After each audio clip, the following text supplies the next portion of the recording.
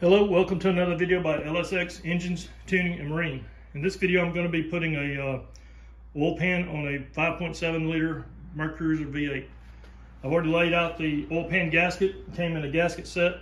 You'll have to watch my first video in this series for the parts, but this oil pan came in the gasket set. This is the full engine gasket set, but it wasn't for the marine application. You have to buy the marine head gasket separately. So anyway, this is the oil pan gasket, and I'm just laid it on here as a test fit. And there may be some questionable, it might be questionable up here in the front. It's going to have to squeeze down a little bit to fit on this timing cover. This is not the original timing cover.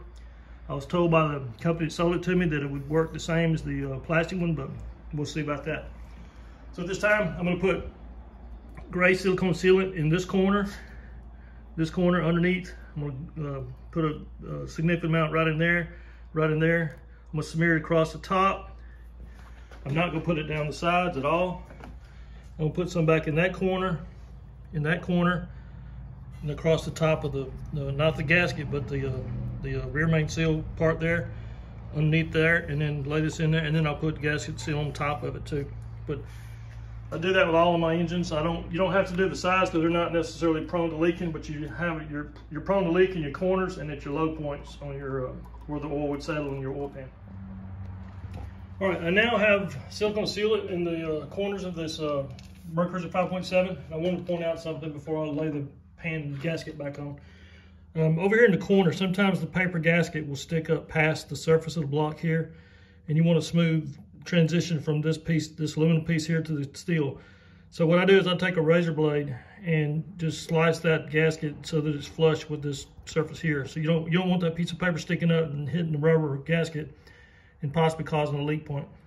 So I've already taken a razor blade and cut that one flush. Over here, I didn't have that problem, so I didn't have to cut this one, but over there I did have to cut it. And now that I've cut it, I'm going to put there's a metal stud that goes in that hole right there. I'm about to put the metal stud in. I had to take it out in order to cut it with the razor blade. So after I put the metal stud, I'll then lay the gasket in place.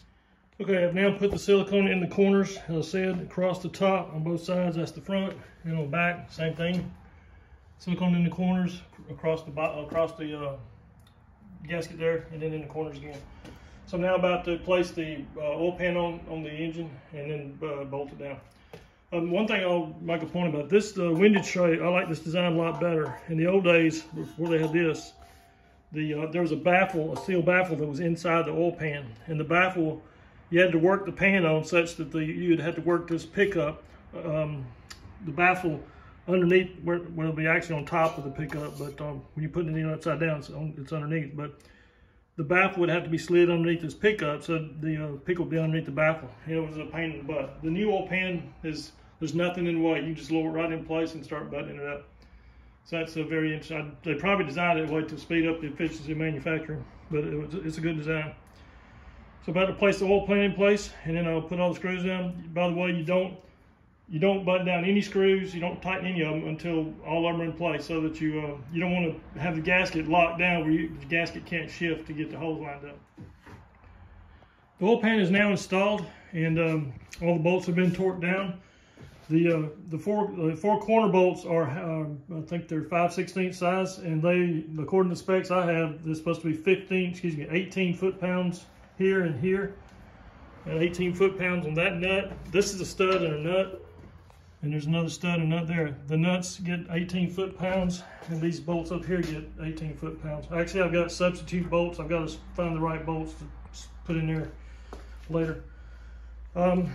So each of these smaller bolts, I think, well, I don't think I know, I've torqued them down to 106 inch-pounds. I felt like that might have been a little high, but that's what the specifications said.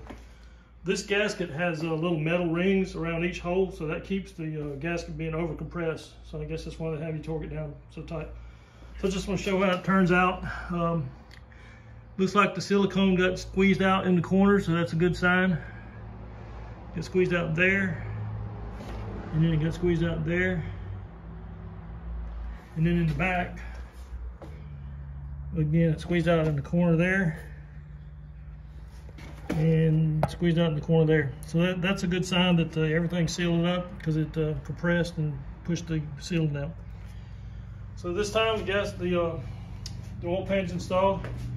One thing I want to mention, there's a lot of work that goes on behind the scenes that I don't show on the video, namely cleaning.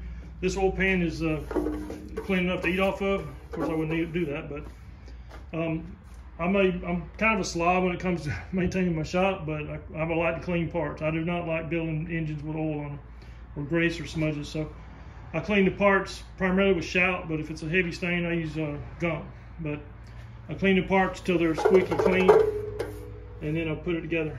So because I just don't like messing with oily parts, especially when I'm putting together a new engine. So this engine's now ready to flip back over, and I'm going to put the cylinder head on the starboard side, and then take it outside to paint it.